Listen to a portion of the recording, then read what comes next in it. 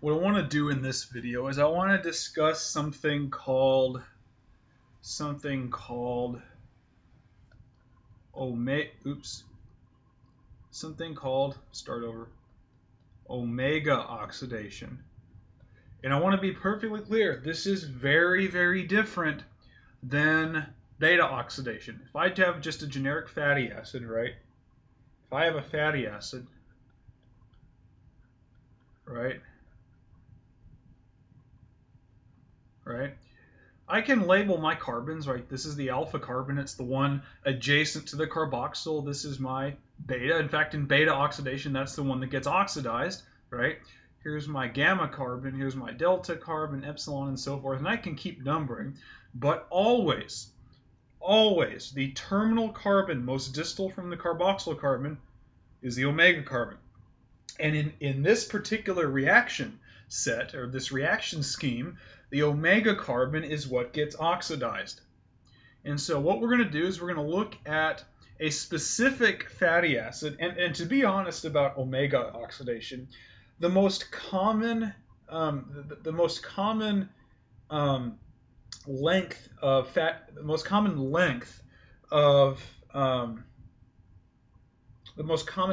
of fatty acids that get oxidized in this pathway are 10 and 12 carbons. So you usually won't have anything else oxidized in this pathway unless it's 10 or 12 carbons.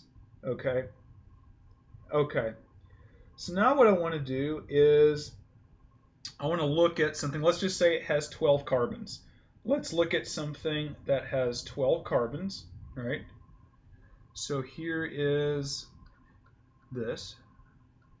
So let's say 1, 2, 3, 4, 5, 6, 7, 8, 9, 10, 11, 12. And what I want you to notice about this particular pathway is it's not dependent on coenzyme A. So in omega oxidation, you don't have the initial fatty acyl coenzyme A synthetase. So it's just basically a free fatty acid, and it ends up being oxidized initially by a cytochrome P450 enzyme.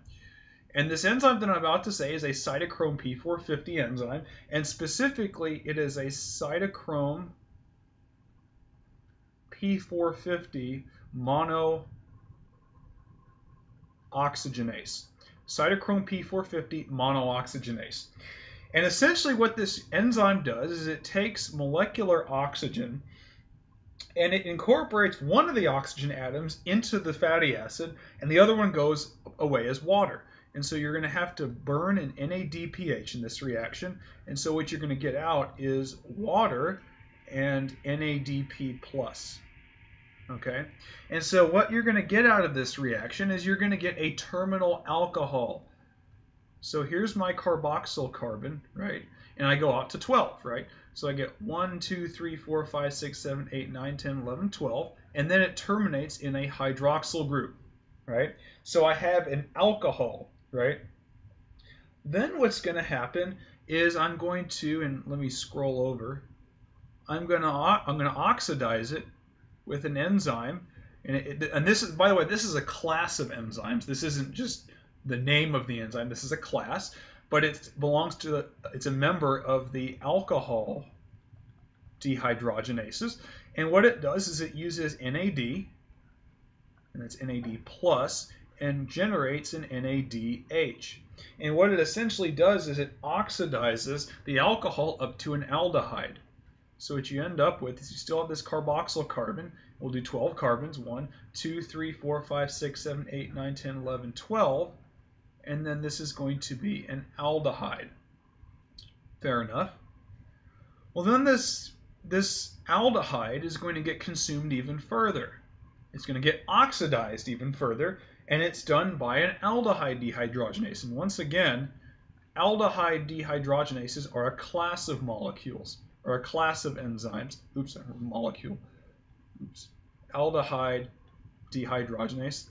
And again, it's an NAD+ dependent enzyme, and it's going to generate an NADH. And so what you get out of this is a terminal carboxylic acid, or a carboxylate at physiological pH. So it's still going to be 12 carbons, so 1, 2, 3, 4, 5, 6, 7, 8, 9, 10, 11, 12. And now you're going to have this, okay? Now, it's going to go through a form of beta oxidation, but in the process of doing that, it's going to kick off an acetyl-CoA. It's going to kick off an acetyl-CoA. So if you think about this, right? If you think about this, here's 1 carbon and here's 2 carbon, right? So essentially this right here, this is 12 carbons, right? So if I lose 2 carbons in beta oxidation, I'll put a beta here so you know it's beta oxidation. If I lose 2 carbons, I'm left with 10. And what ends up happening through a mechanism that we're not really concerned with here, it ends up splitting the 10 carbon molecule, and it splits it into 2 different molecules. The first one is something that you should recognize. I'll go ahead and draw it here, and that's succinate. Succinate is one of the products that gets split into, and this is 4 carbons. Right, this is 4 carbons, and succinate is they're going to go into the TCA cycle, right? It's going to get consumed by succinate dehydrogenase, produce FADH2 and all that. But there's another product that we haven't seen yet, and it looks like this. It looks similar to succinate, but it's obviously not succinate. 2, 3, 4, 5, 6. And it's called adipate. And adipate is not really a molecule that they really teach you a lot about in Biochem 1 and 2. Although if you do more advanced studies in biochemistry, this molecule does crop up quite a bit.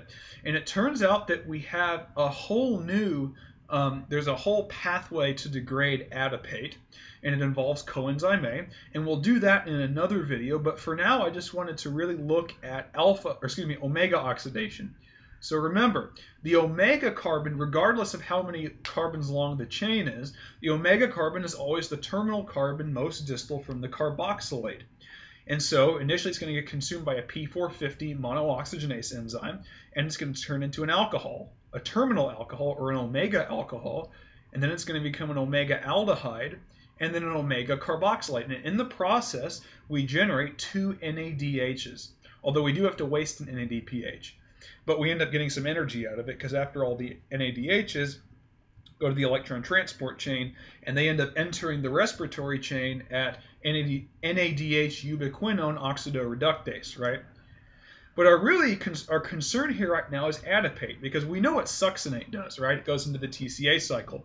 Adipate is our concern now, and in the next video, we'll explore the catabolism of adipate, and we'll see that it actually gets degraded to things that we know. See you in the next video.